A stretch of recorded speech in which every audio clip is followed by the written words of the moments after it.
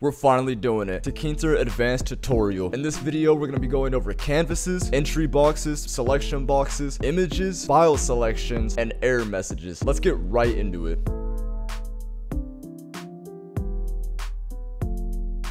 Canvases. If you're making a complex Tkinter app, it's a great idea to start by creating canvases. Canvases cover your Tkinter window and allow more precise placements of your widgets. They're required for images, so I think it's a great practice to at least use one canvas per window. You can stack canvases on each other or side by side, but always start with at least one canvas per window. The way you configure a canvas is after you create your TK window, right here, add event equals TK, you would do the name of your canvas equals tkinter.canvas. Put your main window as the first parameter, and you can set the width and the height of the canvas as your next parameters. You can also set your background color and foreground color. If you want one canvas per window, then put your width and height matching your window's width and height. As you can see here, I have width equals 384, height equals 284, and the geometry of our window is 384 by 284. This particular canvas makes this window, with the background color being black, and this is the geometry of 384 by 284. Entry boxes. Okay, so going into widgets, entry boxes is pretty much the easiest widget to configure in this video. To make an entry widget, you start off by using your entry variable name equals entry. In the parameter, you want to have text variable equals a string var. So here I have number entry equals string var, and row entry equals entry text variable equals number entry. The reason you have this string var is when you're ready to get the content of your entry box to manipulate it and use it for data, you use this right here, number entry.get. Make sure not to use row entry.get because that's simply the widget. You want to use the string var variable.get. To show you how this works, this is my CSV editor. Once we open it up, this particular one is our view row entry right here.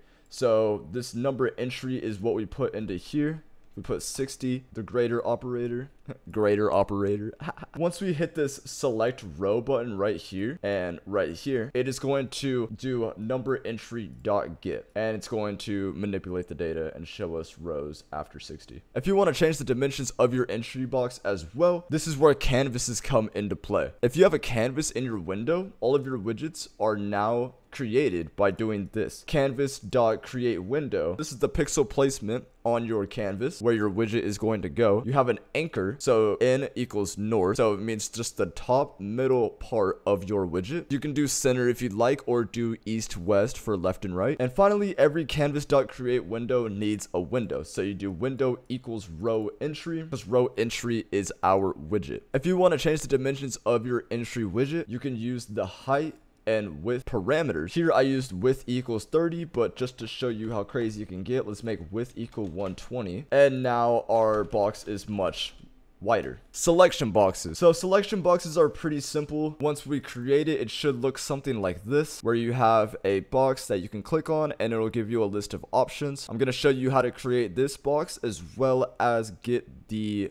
inputted data that they put into this box. Here's our column select function for our application. You start off by getting a string var. In the parentheses, you want to put the parent window. You want to start by having a list of selections that the user can choose from in the selection box. So here I have list names equals list columns, just to make sure that list columns doesn't get changed or altered by this part of the application. And here we create the actual widget. List cell or list selection equals option menu. First parameter being the parent window, of course. You want to then use that string var variable that we created first, column select var, and then asterisk your list of selection. So here I have list name, so I do asterisk list name. If you don't use the asterisk, it won't divide all of your elements in your list as different selections. Next, we do canvas.create window. Here's our coordinates for placing the widget. Put anchor north and window equals list selection. Width and the height are totally up to you. So to get the data that the user selected, I created a button, column select. It passes to a function that alters the database that this application is viewing. To actually get this selection, we use column select var dot get, and column select var is our string var. This is similar to our entry box where we had a string var that the user types in. You always do the string var variable dot get. Images. Now this is probably the most difficult one to use, but it is still not super hard. First of all, you're gonna need an image that you want to put in your application, right? I would say that it's best practice to put the image that you want to use in the same directory as your Python app. So here in list organizer, I have coffeeshop.jpg, which looks like this. If I run app.py, here is that coffeeshop.jpg.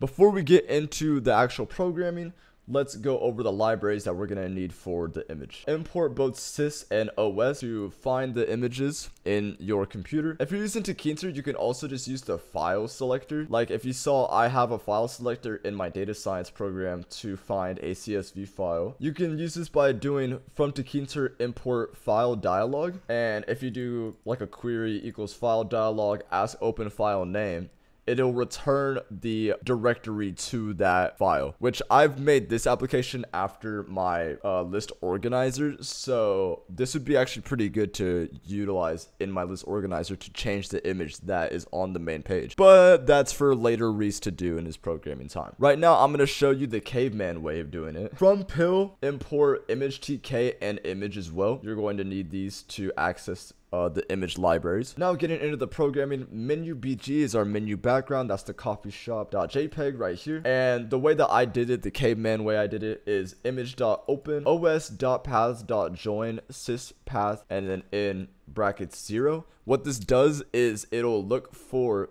this name in the directory that your Python file is in, and it's going to open it for reading.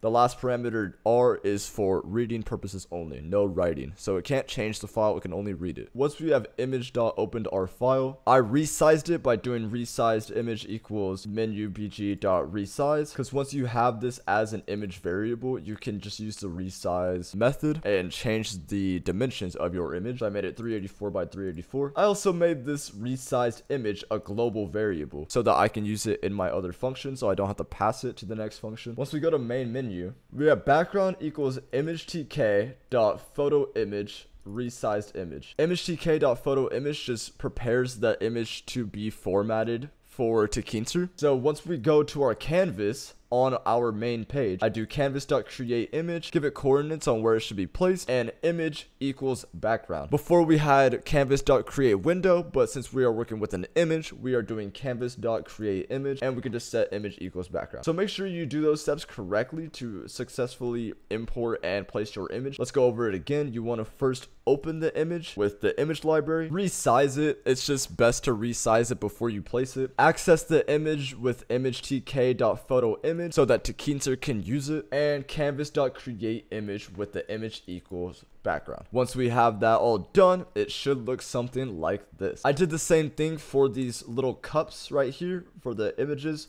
except I put them in a button. So if you look right here in my Tkinter button, the button widget actually takes an image parameter. So you can put an image in the button and compound it wherever you like. I compounded it left, so it's on the left side of the text. File selection. So I briefly talked about this with images, but let's go more over file selection. So in our database application, we had query equals file dialog as open file name, and that simply opens up this window right here where it accesses the files in your computer and you can select a file. Once you have selected a file, this query, the thing that is equal to this file dialog widget, is going to equal the path to that file. And this really comes in handy with the images like we talked about before, or just opening certain additional files that your application needs. For this application, it's a database viewer and we look at CSV files. So I make sure to error check if it is a CSV file. If the last 3 characters of the file name do not equal CSV, it will ask you to open a CSV file. The last thing that we are going to be going over today is error messages. Like you just saw before, this error message of, oh, you need to open a CSV file, is very useful for telling you where things go wrong. Especially if you have try and excepts in your Tkinter application, it could be very helpful with seeing if certain chunks of code didn't actually get executed. The way you would do this is from Tkinter import message box, and you actually don't even need a Tkinter window or anything. Just if an error happens, you would do messagebox.showError. The first parameter is the title of the window, and the second parameter is the text that it shows. So let me show you how that correlates. File error is our title, and please open a CSV file is our message that we want to display. It also doesn't have to be error. You can also do show info. And this is good for if you're not trying to give an error, you are trying to just say, okay, maybe you've done this, maybe you've done that. But for this case of needing to select a CSV file, I need to show an error. There's one last one, and it is a warning, and it looks like this. Right. So it just gives you a warning. This is good if the user is about to do something that may crash the application, but for our case, I feel like an error just works a lot better. So there you have it, the advanced Tkinter tutorial. We gone over some different widgets today, some different applications, and kind of just how you should format your Tkinter applications if you are making a big project. I hope this helped you guys out. I hope this taught you guys some stuff. If you have any questions about any of these widgets or about any additional widgets, let me know down in the comments, and I will be sure to help you out. As always, keep learning, stay humble, and I will see you guys in the next video. Have a great day.